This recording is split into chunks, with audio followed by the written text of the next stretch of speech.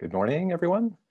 I see people are joining. We're up to 66 participants so far as we're kicking off the first Education Data Science Summit. And so as attendees continue to join us, I'd like to give a few reminders about the event. My name is John Watson. I work at the San Diego County Office of Education as a data scientist, so it's great to see this event take off. We're going to start today with a keynote about the statewide Cradle to Career data system. And then we'll have our 3 sets of technical sessions from 9 a.m. To noon across the various interest area tracks. And then at noon, all are invited to join us for a virtual lunch and a speakers panel where we will ask the question, what are the high priority metrics that we should be looking at as we emerge from the pandemic? Great question. I think some of the speakers are going to stay along and participate in that event. So we're looking forward to that one. As far as logistics for today, the day's schedule and information you need to find sessions and Zoom links, etc., is on the Schedule page. The link is on the bottom of the screen. And aside from the Schedule page, it's important to note that the Zoom links are active 10 minutes before each session. So if you visit a session in Schedule, half hour or 20 minutes beforehand, you won't see that Zoom link activated, but once it is, go ahead and click on it and join the session.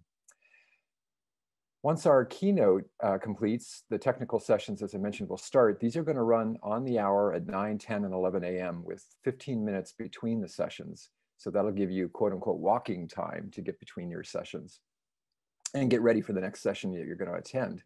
We wanted to thank our sponsor, the Michael and Susan Dale Foundation, for their assistance. We also have had support from the EdFi Alliance. We appreciate that as well. Also, we're really thankful for the committee of some of the members of our county offices of education, including David from Monterey County, Steve and Nick from Riverside, Dave from Orange County, and John Massey from San Bernardino County. Thank you very much for the help over the last 6 months in putting this event together. Also, thanks to all of those at the San Diego County Office of Education. Many of our innovation staff are assisting with room moderation today, and I appreciate in advance Dr. Gothold's support of our event. Dr. Gothold is our superintendent at the San Diego County Office of Ed. Again, it's nice to have you here. For those joining us, remember that Schedule is the go-to location to obtain links to participate in sessions. So please keep a browser window open to Schedule the entire summit, and you'll have all the resources you need. So, getting right into data science, you might ask, how many of us are here? Well, we have over 260 folks attending today from all over the state. And you could see I put together a small heat map, visual. This is using Power BI. It was a pretty simple import the data and display it activity. You can see there's concentrations where there are high areas of population, so that would be expected. But really there are attendees from all across the state. And I think what's also interesting for this first Education Data Science Summit is that we also want to welcome education data peers from 11 states across the US. So you can see we have representation from across the US, and it's really nice to have you all here. So before our keynote starts, we have a welcome from our San Diego County Superintendent, Dr. Paul Gothold, which we'll present now. Good morning. My name is Paul Gothold, proud superintendent, San Diego County Office of Education. On behalf of our Board of Education, I'm happy to welcome all of you to our first Education Data Science Summit. SDCOE is proud to have worked with the Riverside, Orange, Monterey, San Bernardino County Offices of Education to create this exciting collaboration and learning opportunity. Data is an important component of our work as we use it to understand the best ways to support students and to ensure they are getting what they need and deserve to succeed. During this event, we'll have a variety of data experts share tools, techniques, and ideas that will help you get the most out of your data. There are sessions to help you hone your skills and others to expose you to new tools and data. I hope through this event you learn a lot that will help you give your students the brightest future possible. Thank you for all that you do, and have a wonderful day.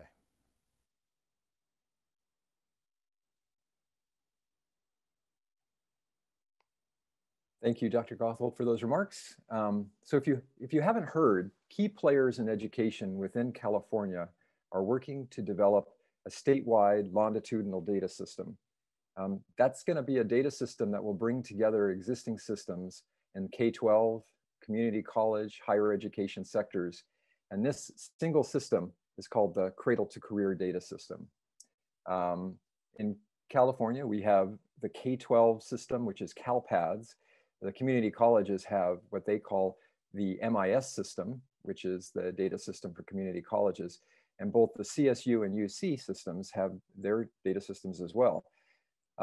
We have these great data systems standing by themselves, and it's time to bring them together. So you can imagine the possibilities, being able to understand better how students move between educational sectors and into the workforce, and what issues they face along the way. It's a huge effort to bring these systems together. There are people, data governance, all types of issues. And we have today someone who can give us a status on this work.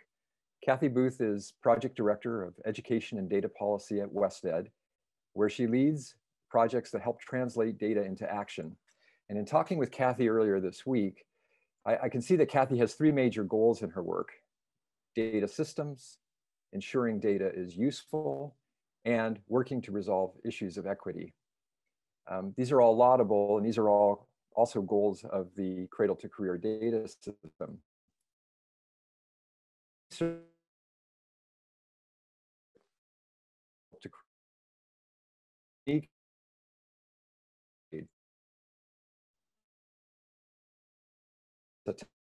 Of experience as a project manager and architect of systems that make data available to educators of program improvement.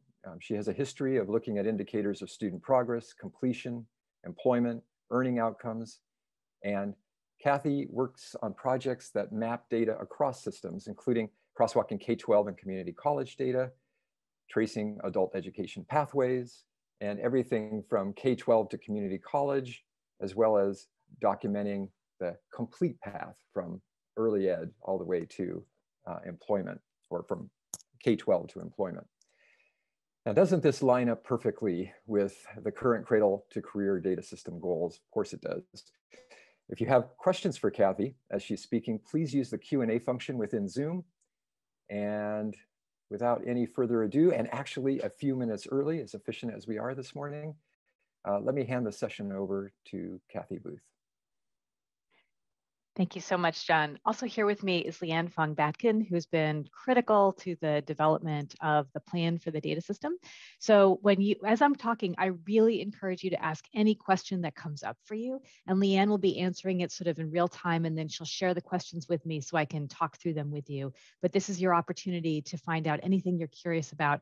And I have to say, it's always wonderful to talk to other folks that are really deep in data, because this project is going to unleash so much information that I think all of us have been hoping to find.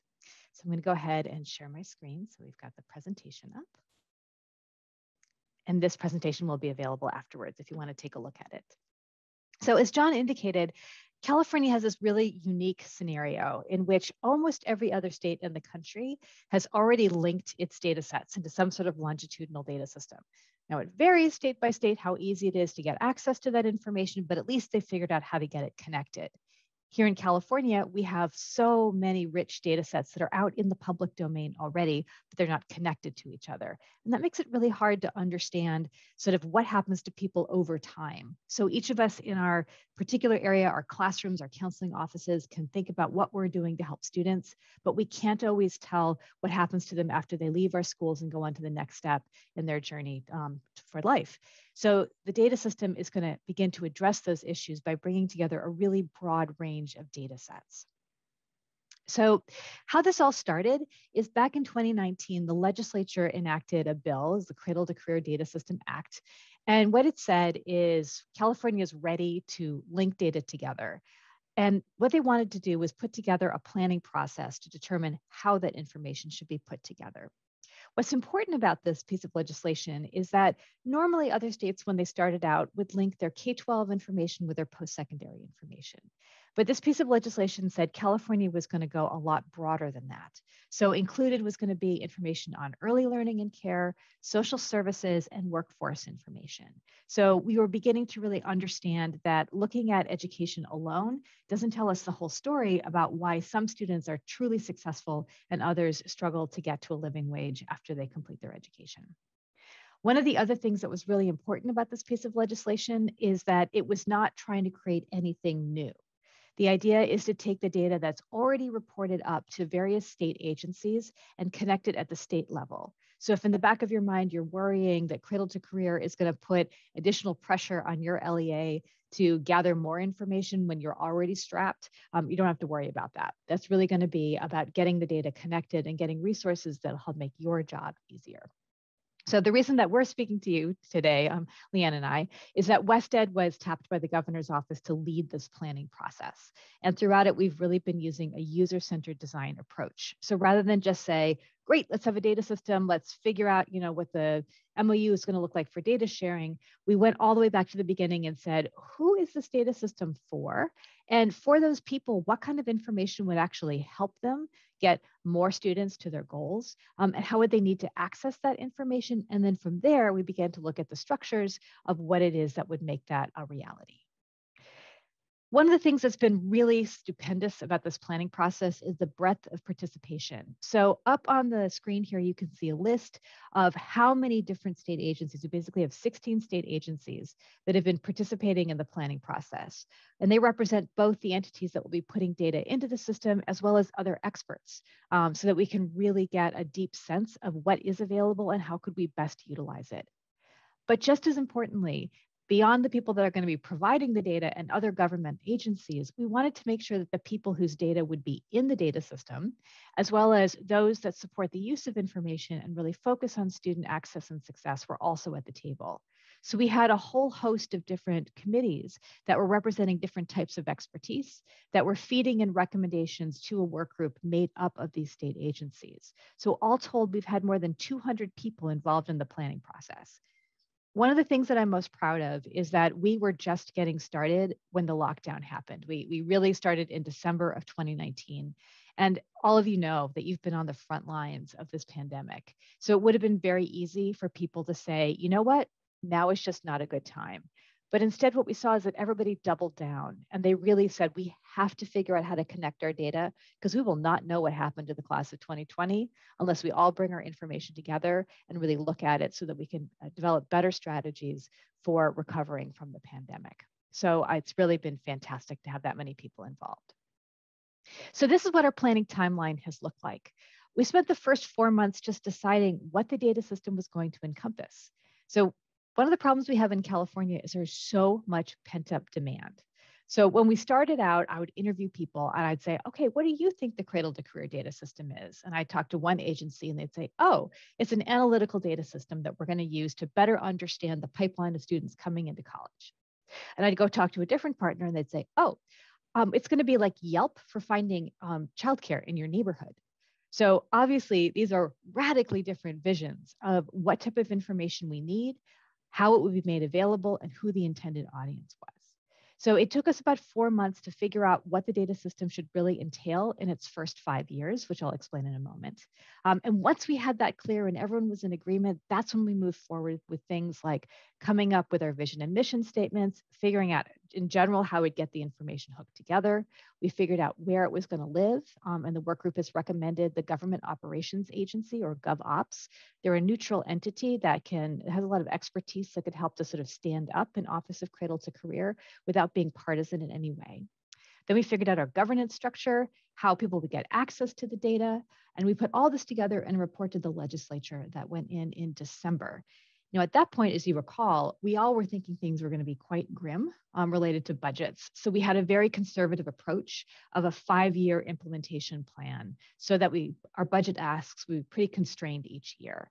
Now we're getting people who are hoping that it's going to happen a little faster. So it'll be interesting to see where we're at, because we're really in that final orange phase you see over on the right-hand side, which is the legislative process. So there is a trailer bill that was released. The governor's budget includes funding for Cradle to Career. And there's a bill that was put forward by Jackie Irwin's office to try to create the same data system. So we're seeing that we're moving into that phase where it's going to get figured out how we're going to implement it. And while the legislature is doing that, the planning teams are putting together really important additional documentation to make it easy to stand up the data system. Everything from data dictionaries, which you all know are critical, as well as really digging into a community outreach strategy to make sure people know that the data system is there and they understand how to use it.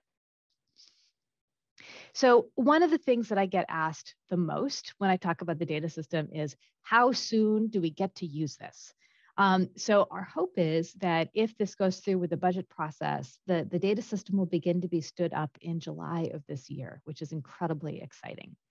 What we've seen in other states is it takes about a year to get the data loaded into a system and linked, and then get it sort of combined in a way that you can actually put it out into the public.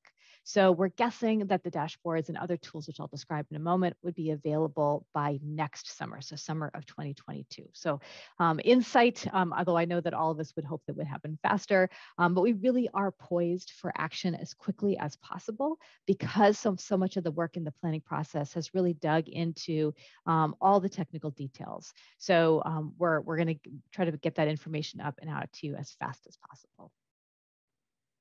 So let's talk about what the work group thought that the data system should be. One of the things that was important is that they wanted something that was truly neutral, sort of like your reliable data store. So the idea is that the role of GovOps and the Cradle to Career office is going to be to work with the state agencies. Again, this is not going to hit you all as like LEAs, to get that information in, combine it, and make sure it's of really high quality, and then make it very easy to get to the information that various constituencies need. So one of the things you'll note in the vision is that this expansive definition of what should be in the data set got even bigger than what was in the original legislation. So we're looking at early learning and care, connecting to K-12, connecting to higher education, by which we mean all flavors, public, private, and independent. And you'll also note that the work group added skills training. So I think there was a recognition that not everybody follows a straight and narrow pathway for their education. Not everybody graduates high school, goes straight to get their bachelor's degree or master's, and then goes out into the workforce. For many people, they're in work already by the time they're in high school, and they have to come back for education periodically. And we're definitely going to see that a fair amount in California right now as we respond to the pandemic. So the idea is to bring that information in as well. And that way we'll really understand the relationship between all forms of education and economic outcomes in the context of things like social services, financial aid, and other tools that we have to level the playing field about who gets access to higher education in particular. So that's sort of what the vision is. What's important in the mission statement is the idea and understanding that not everybody needs the same type of information. So the kind of information that I might need as a parent for my daughter who is finishing up her sophomore year in high school, so we're beginning to think about college and financial aid, it's really different when I put on my researcher hat and I want to look at trends about what happens to opportunity youth. Where do they go if they leave education? So the idea is to have different types of tools that are geared toward the different needs of a parent thinking about their own child versus a researcher thinking about trends and what's happening in education. So there's really three different components to what the data system is going to be as a result. So the first part is the thing that you normally see in longitudinal data systems. So what's going to be different about California, though, is that we're trying to put as much information out into the public domain as possible so that you all don't have to ask permission to get access to the information that you need. So there'll be dashboards that focus on 6 priority research questions that were laid out by the legislature. So for example, one that looks at where do students go to college? So you could pick any particular high school, and then you could see trend-related information about where they went, both within California and in other states, and then see critical milestones that they're passing in that first year, as well as whether they ultimately graduate from that institution. Then there's going to be a query builder, which I think is going to be the thing that you all are going to be most interested in. So NCES has a tool like this. I don't know if you've ever played around with it, but you can literally drag and drop different data points and then create a summary data table. So granted, this is descriptive statistics. So those of you that do data analytics are like, well, that's a good start. But still, a lot of our first order questions can be answered with descriptive statistics. So there's going to be 200 data points that'll be available. So you could put together a question like, I want to know what happens to female foster youth in LA County that ended up going to community college. And I could just pull together a data table that would address those data points. What's important, of course, about that is that there's a de-identification protocol put in, so we're never going to be able to see individuals' data. It'll be blurred or suppressed at any low cell sizes to make sure we keep that information secure in the public domain. There'll also be things like fact sheets that take what's in those dashboards and make them available to folks who'd rather look at a piece of paper than a screen. There'll be a research library, so you can go see any report that was developed out of the information that's in the Cradle to Career data system. And then for those of you who want to really get in and feel like you really need access to unitary data in order to do your analysis, there's a request process so that you'd be able to say, I really do want to do a regression analysis because I'm trying to evaluate a particular program, and you would have access to data if it gets approved by the entity that holds that data set, and you'd be able to access it in a secure data enclave, which means you'd go into an online setting and be able to manipulate the data in that secure environment so that we don't have to worry about the data coming out and any of it getting inadvertently shared where it shouldn't be. So that's the whole suite of the analytical tools. The second area makes California really unique, and it's the recognition that for people like me as a parent, or maybe the teachers or the counselors that you work with, the kind of data that they find most useful is information about specific individuals. How is it that I can help make sure that my daughter is taking the right classes that make her eligible to go to UC if that's her goal? So there's going to be a whole suite of what we're calling operational tools. And we're creating these by scaling two existing state programs. So one is californiacolleges.edu, which is run by the California College Guidance Initiative, or CCGI, and the other is eTranscript California. So when we make these tools available for free to everyone in the state, this is the suite of resources that your organizations are going to have access to. First is a college and career planning curriculum that goes all the way back to middle school, as well as online tools that students can use to explore their interests, learn about possible careers, find out about area colleges that would help them meet those goals. There's a college eligibility monitoring tool so that a teacher or a counselor could go in and look at Carolyn's, my daughter's, actual course taking and say, oh, wait a second, it looks like you really need to take one more math class in order to be eligible to apply for UC, so that we can quickly get students back on track if they're not on track. With that is the ability to launch college applications from a common website, financial aid applications from a common website, and to link electronic transcripts that would then go to the college to make it really easy so the students don't have to manually re-enter the courses that they took. An important addition to that is that we're going to be expanding what can be included in an electronic transcript to include non-traditional learning artifacts. So this would be like badges or other like certifications, things that'll be important as the state begins to do more competency-based education. Another thing that's really important about these data tools is that it will link into an eligibility checker so that as a student is applying for college, they can say, am I also eligible for medical care from the state, for food supports, for CalWorks, so that we're really attending to those wraparound supports that make it possible for people to stay in school. And finally, there'll be some support for data cleanup. So some of you may know that particularly for your A to G course designations, it is a system that requires exact fidelity in the title of the course. So if you have a single keystroke error, it means that the four-year institutions may not recognize your course as eligible for A to G, and therefore a student's acceptance to college can be rescinded.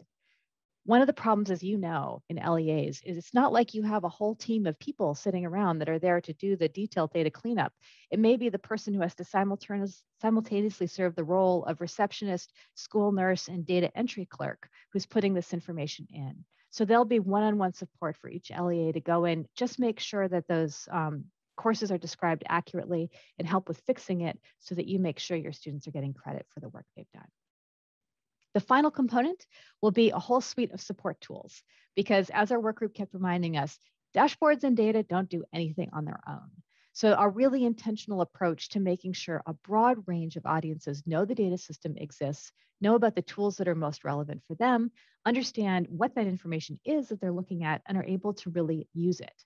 And built in with this is the idea of letting the people who know the data best, like you all, being able to give feedback about places where you see things that don't look quite right in the data, or where there's an additional feature that would make a really big difference for the work that you need to do so that the system can keep evolving to meet your needs. I'm going to pause for a second. Leanne, are there any questions that have come up that would be helpful for me to answer before I go into some more detail? Yes, there's a couple of questions so far. So the first question is the pandemic affecting the Cradle to Career budget and putting the timeline in jeopardy? And is the pandemic affecting planning in other ways? The second question is, how will data be tracked for California students who will continue education out of state? Okay, so let's start with the pandemic. I think we were all really nervous, especially about like November, December last year, that there would be other needs that would just make the data system fall down the priority list as it should, if we're really dealing with issues of making sure that kids are able to get back into school and learn. But what we're seeing is that there's a recognition that we really can't make those investments blind. We need to know what's happening to our students. So the sense is that there is continuing support for the data system. And because of all of the federal aid that has come in, it doesn't feel like it has to be a choice where the data system gets done instead of something that we really need for students. So we think it's going to be okay. I'm going to knock on wood right now. Of course, until we get through the May revise and the final budget, we won't know for sure. But right now, things feel pretty good. Related to what happens when students go out of state, the plan is to purchase a file from the National Student Clearinghouse, which gathers information on college enrollments from across the country. So that would allow us to be able to identify when students are somewhere else. We might not have all the same data points that we do about how that student is doing in their progress toward graduation once they get to the four-year institution, but you'd at least be able to understand if how many of your students actually went to Yale, for example. Any other questions? Yes. Does the anticipated design and implementation of the Cradle to Career system utilize open standards and open source software in any capacity? So we've had some really interesting conversations about the best way to stand up the technology to build the data system.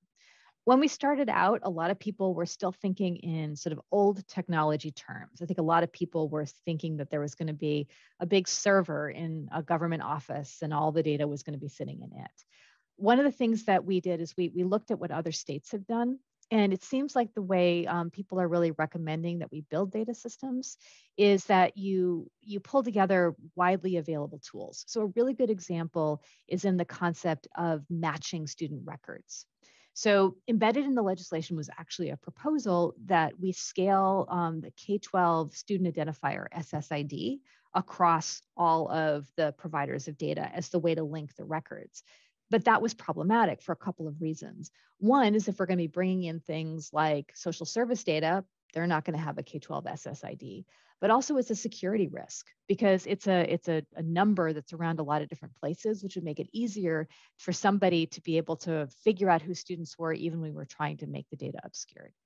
So we looked at what other states have done and went with a master data management solution. And it's basically fuzzy matching on steroids. It's algorithms that look at all of the data points that you would have in common across data sets, and then look at things like the William, Bill, Will, Guillermo problem of names that are just variations on things.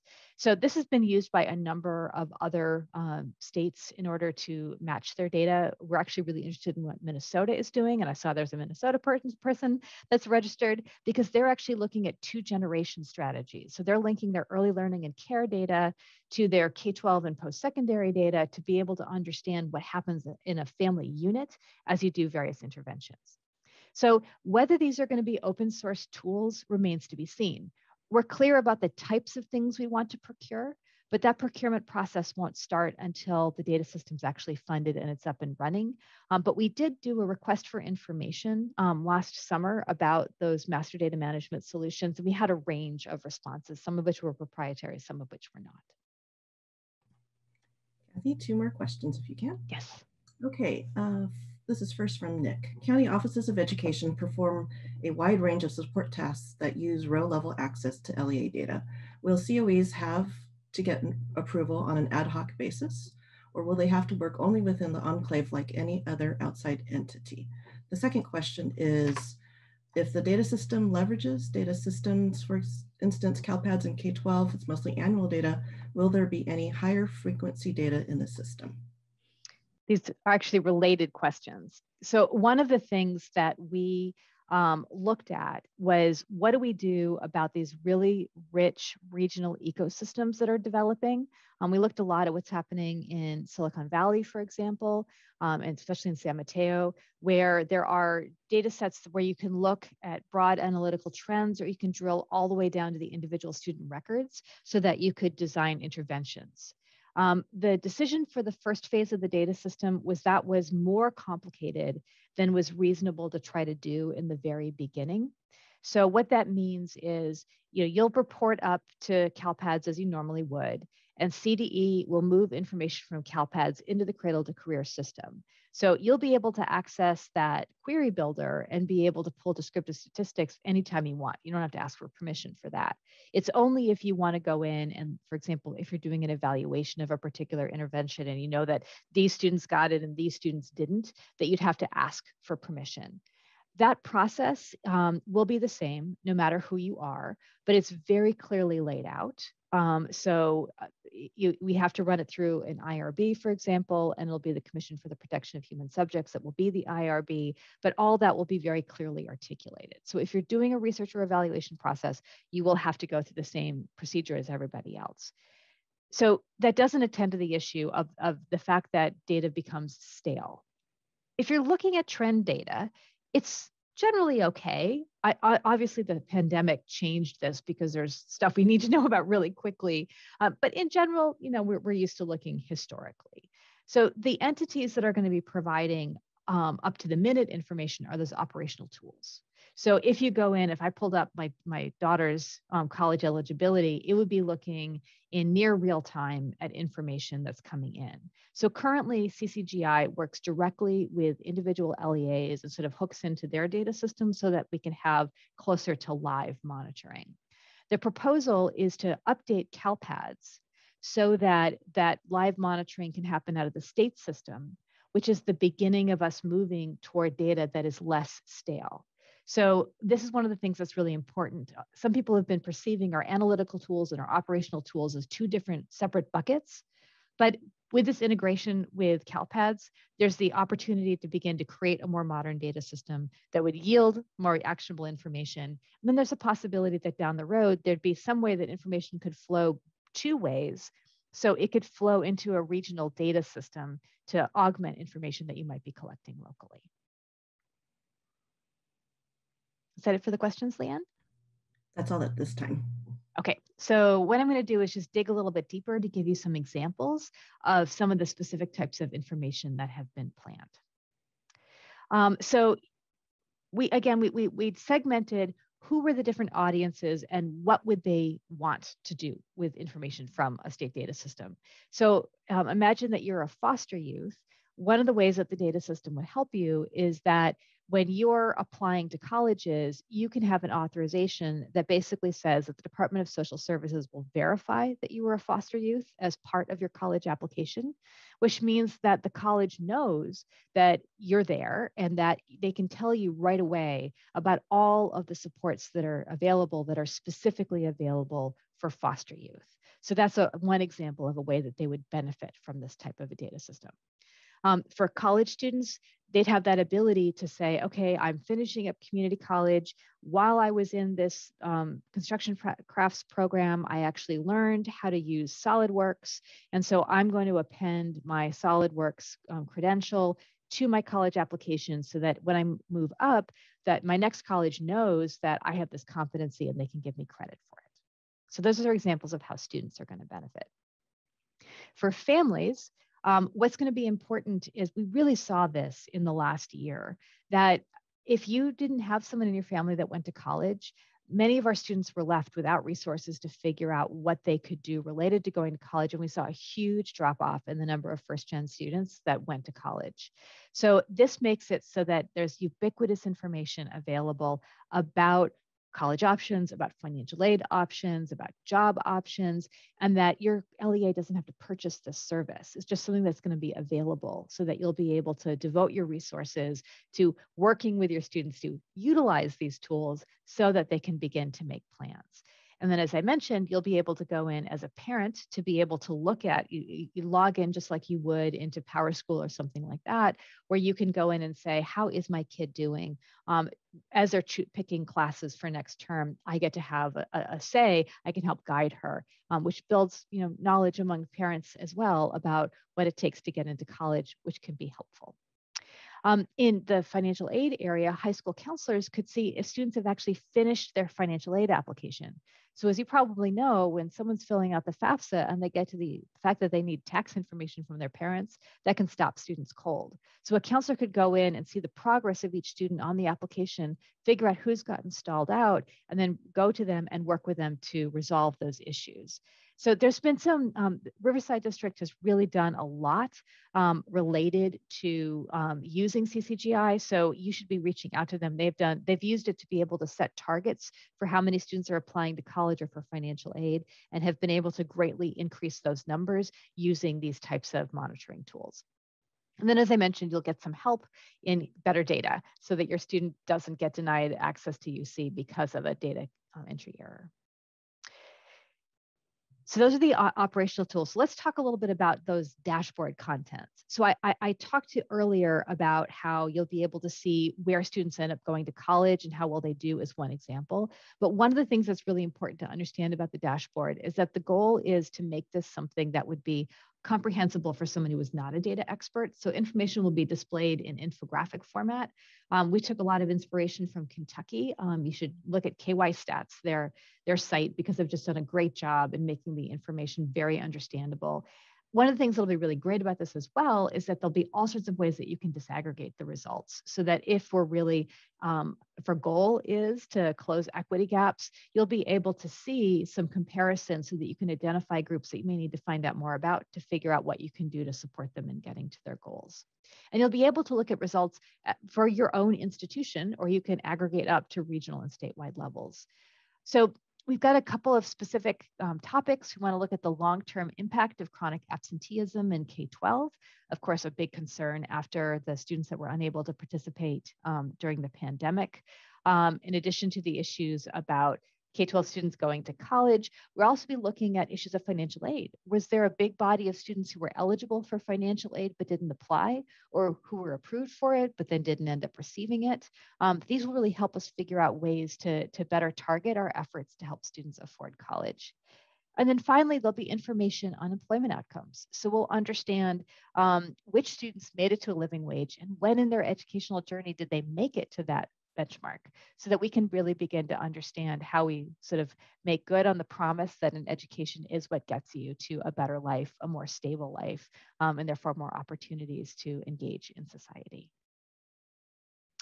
The query builder, as I mentioned, is this chance where you can pull all sorts of different details. So a really good, a really important component of this query builder is the idea that it moves away from just looking at student variables as a way to try to understand outcomes.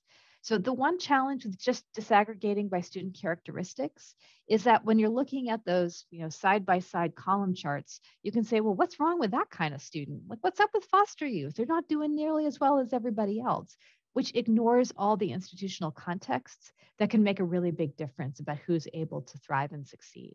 So you'll be able, through the query builder, to pull in all sorts of additional information that can help you to contextualize results. So if you're trying to figure out issues about why more people are like, why you have so much chronic absenteeism, you'll be able to look at it in the context of how much there's a suspension problem at that school. If you want to understand college going rates, looking at how many students are finishing A to G requirements, which often has to do with the kind of counseling they're getting and the offerings that that LEA has about courses. Or you'll understand their family context. Is it that these students, their parents didn't go to college, they didn't have that knowledge? Or, for example, if it's taking students longer to complete community college, is part of the issue that many of the students were not yet proficient in English. So first they had to master the academic language of a second language or a third before they learned the specific content that can help to explain some of those critical variables. The last thing I just really want to clarify is that this data system is being designed with privacy, security, and neutrality in mind. That was part of why GovOps was picked as the entity that would host it. GovOps is not going to do its own research. It's not going to have policy statements. It's not going to say they have the real answer and somebody else's answer is wrong. So this really is a place where it's neutral and you can get information that you can trust. All the information that's being passed that's about an individual is going through a highly sophisticated password protected interface to make sure that I can only see the A to G work of my own daughter and not somebody else at the school. And then when we're putting information in the public domain, there's a very carefully constructed de-identification policy, which conforms to requirements both for health information and educational information, so that we make sure that those public tools don't create inadvertent places where student identities are identified. And then finally, as I mentioned, we've got this whole process. If you want to have individual level data, it will be anonymized, but even that makes it, you could still potentially rematch it. So that's why it's in a secure data enclave. We've got an IRB process, and we're really going to make sure that that information is thoroughly de-identified before it gets removed from the secure enclave. So this is a lot of information. I'm showing you a picture of our website. I encourage you to go there. If you go to the recommendations section, you can see summaries of all the things that I've just described to you. We also have some FAQs and other things that are there that can help to answer information. So hopefully in July, this will be transitioning over to the actual website of the Office of Cradle to Career. But all this information will remain available. If you're curious about how we handled things like governance or legal agreements, if you go under the meeting information drop-down menu, all of the notes are there from all of our meetings. There are recordings. And Leanne and I are really here to serve as your Google to get through the website. There's a ton of content. So you can contact us at any point. If you just are like, I just really want to know how you got to that decision about the secure data enclave, and we can point you to the exact documents and recordings of meetings where we heard from the San Diego Supercomputer Center, for example, about what they've been able to do. So up there on the screen is our contact information, the URL for the website. We have a listserv, although we're almost done with the planning process, so there's not as much to see, but we do have meetings that are open to the public. Our next work group meeting is May 27th. You're welcome to join us. So anyway, any final questions before we wrap up? Yes, I have several questions. So Okay. let me pick a couple. So do you anticipate that at some point during the life cycle of the data, individuals may want their data removed or added to the system as a result of broader data privacy rules, or simply opting out or in? Let's start with that one. Absolutely. So we have an opt-out policy in any individual, including a minor. So if you've got a highly politicized 15-year-old who's like, I don't want big data in my life, they can request that their information is removed from the linked data set. So that's already baked in. My mouse is misbehaving. Okay. And then another question was, let's see. Does the Cradle to Career roadmap include any updates to currently accessible public data systems such as DataQuest? For example, would DataQuest eventually expose a public API for REST requests? We have not talked about that part. The place where we expect that there'll be some stuff flowing from Cradle to Career back into the data providers will probably have to do with consistency of data definitions. So for example, we have a subcommittee that's been meeting to talk about how earnings data get calculated. Right now, each post-secondary entity has a slightly different way they calculate it. So you might see the different partners working together to refine those definitions. But I don't think that it's going to result in the changing of the tools that each entity has provided, other than the updating of CalPAD so that it can do more live connections with CCGI. Thank you. The next question is, there might be instances where the student may have attended school in a different country and reliable data from that group of students may not exist on the data sets and may not provide a full picture for programs that may benefit those students. Does this program anticipate anything on that regard? The same could be said for other states. At this point, we really are going to be constrained by our state borders, and that will create gaps. But unfortunately, that's going to be a problem for a later day. But our hope is that as more and more states are rethinking the way they do their longitudinal data system, that there'll be opportunities for data exchanges. We've seen that already with employment data, with the Swiss agreement that allows people to pass employment information for evaluation purposes across state lines. So maybe that'll be a future thing. Okay, Tacey would like to know, I am extremely excited about this project and its potential use cases. I understand that this data dashboard will come at no cost to the LEAs, but I want to understand further who exactly is paying for this. Taxpayers? Is the funding built into the legislation? And if so, for how long do we know? It's the taxpayers. So this is in the governor's budget for next year. We're doing 1-year requests at a time, but the understanding is that if the state is going to build this, it would sustain it. So the budget ask from the work group was $15 to $20 million per year. So our hope is that it will, really the thinking of the work group was if the data system produces very high value products, it will be sustained because people will realize its importance. And you see that with even like allocations that are made for data systems that already exist within other entities that are smaller, which gives us hope for the future. Thank you.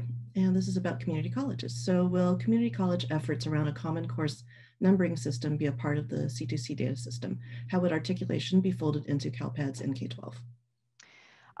There's not a data point that's been articulated yet for the common course numbering. There is some information in the data system that looks at particular course taking patterns. So for example, that critical measure on getting through transfer level math and English is one of the data points that would be in there. But at this point, we're not looking at providing information at the course level for every student, at least as part of the first phase.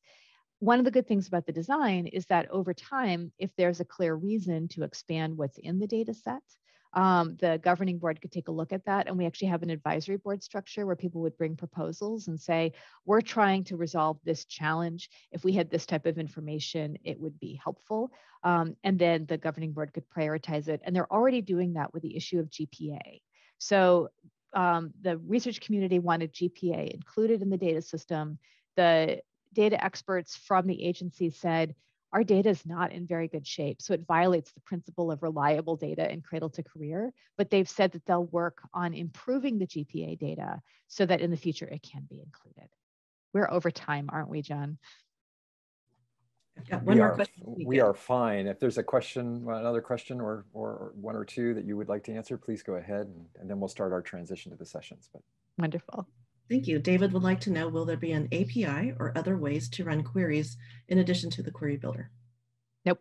The query builder will be the mechanism by which you'll be able to access it. And that's to keep the data secure, to ensure that the appropriate de-identification protocol is applied. I don't see any other questions at this time. Thank you. Well, great. Again, reach out to me or Leanne if any other questions come up along the way. We're so eager to engage it. You are one of our core constituencies. So I hope that as we begin the work on its development, it will be a user-centered design process as we move forward to specific tools, that you track what's going on, you weigh in, you make sure that GovOps knows what's most useful to you, because that'll make sure that the tool really does achieve its goal of providing actionable information.